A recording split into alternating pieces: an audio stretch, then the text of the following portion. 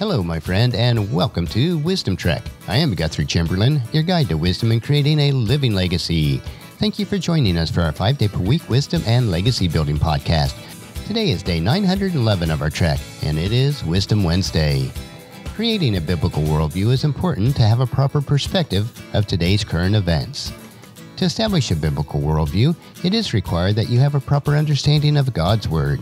Especially in our Western cultures, we do not fully understand the Scriptures from the mindset and the cultures of the authors. In order to help all of us have a better understanding of some of the more obscure passages in God's Word, we are investing Wisdom Wednesdays reviewing a series of essays from one of today's most prominent Hebrew scholars, Dr. Micheal S. Heiser. He has compiled these essays into a book titled, I Dare You Not to Bore Me with the Bible. We are broadcasting from our studios of the Big House in Marietta, Ohio. When I was young, I used to love playing in the dirt. Many times it was very evident that I did not hold to the saying that cleanliness was next to godliness. Even today, I love to dig in the soil, to plant trees and the few vegetables that we grow. There is something about nature and digging into the soil that brings me closer to God. Today's essay explores an interesting topic, which is sanctified dirt. Elisha's healing of Naaman, the leopard, the commander of the army of the king of Syria, is a familiar story to many of us, and it's found in 2 Kings chapter 5, verses 1 through 27. Naaman hears that Elisha, the prophet of Israel, can heal him, so he makes a trip to Israel. When the two meet, Elisha tells him rather dismissively, even through a servant, that he needs to dip himself in the Jordan River 7 times. Naaman, who was used to ordering his army around, doesn't take well to this and prepares to go home. At the bidding of some of his servants, he consents to dip himself into the Jordan. He is miraculously healed by this simple act after the 7th dip. The display of power, so transparently without sacrifice or incantation, awakens Naaman to the fact that Yahweh of Israel is the true God. Here is where the story usually ends in our sermons and Bible studies, but that results in an omission of a very odd detail about what Naaman has to take back home with him. The core portion of this story is located in 2 Kings chapter 5, verses 15 through 19, so let me read that portion. Then Naaman and his entire army went back to find the man of God. They stood before him, and Naaman said, Now I know there is no other God in all of the world except in Israel, so please accept a gift from your servant. But Elijah replied, As surely as the Lord lives, whom I serve, I will not accept any gifts. And though Naaman urged him to take the gifts, Elijah refused. Then Naaman said, All right, but please allow me to load 2 of my mules with earth from this place, and I will take it back home with me. From now on, I will never again offer burnt offerings or sacrifices to any other god except the Lord. However, may my Lord pardon me for this one thing. When my master the king goes to the temple, to the god of Ramon, to worship there, he leans on my arm. May the Lord pardon me when I bow too. Go in peace, Elisha said. So Naaman started home again.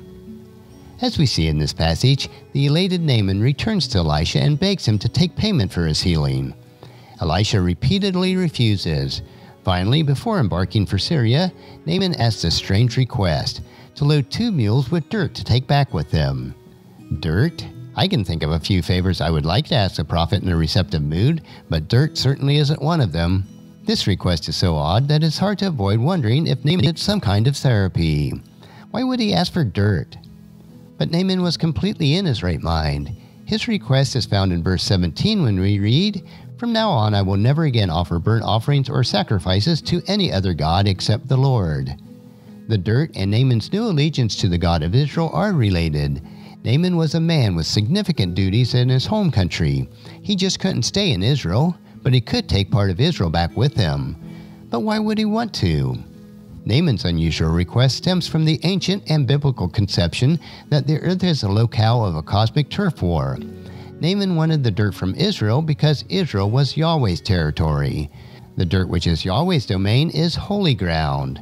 The idea of holy ground is an important element in Israelite theology.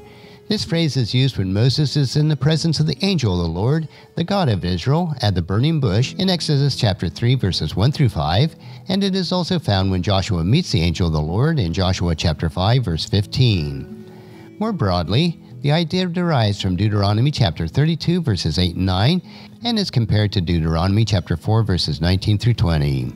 And that is where we learn that God divided up the nations at the Tower of Babel, and they were allotted to the sons of God.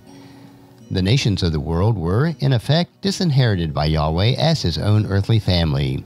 Immediately after the Tower of Babel story, Yahweh called Abraham, and the nation of Israel was created through him. Israel was, therefore, Yahweh's portion, Deuteronomy chapter 32, verse 9. Whereas all the other nations belonged to the sons of God whom Israel was forbidden to worship. As a result, Israel was holy ground. The territory of every other nation was not. The rest of the Old Testament is the story of God's intention to reclaim every nation on the earth. Elisha understood Naaman's request and granted it without hesitation. He knew the request came from a sincere theological change of heart. Naaman believed and proclaimed in 2 Kings chapter 5 verse 15, "Now I know there is no God in all the world except in Israel." Naaman wanted to return to his homeland with holy ground. Even though he would still have to help his aged king bow before Ramon, Naaman wanted Elisha to know his heart really belonged to the God of Israel. Well, that's a wrap for our essay for today. Next Wisdom Wednesday, we will continue with the Old Testament as we look at Dr. Heiser's next essay titled 1003 BC, The Census. I believe that you'll find this another interesting topic to consider as we build our biblical worldview. Tomorrow we will continue with our 3-minute humor nugget that will provide you with a bit of cheer, which will help you to lighten up and live that rich and satisfying life.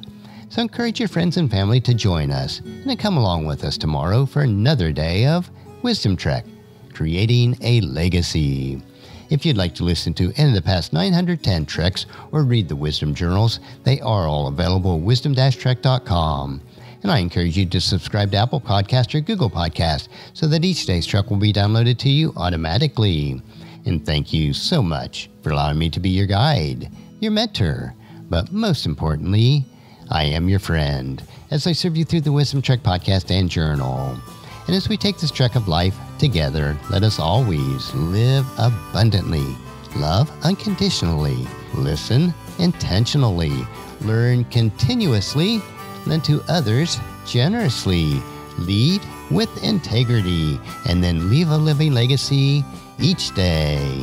I am Guthrie Chamberlain, reminding you to keep moving forward, enjoy your journey, and then create a great day every day. See you tomorrow.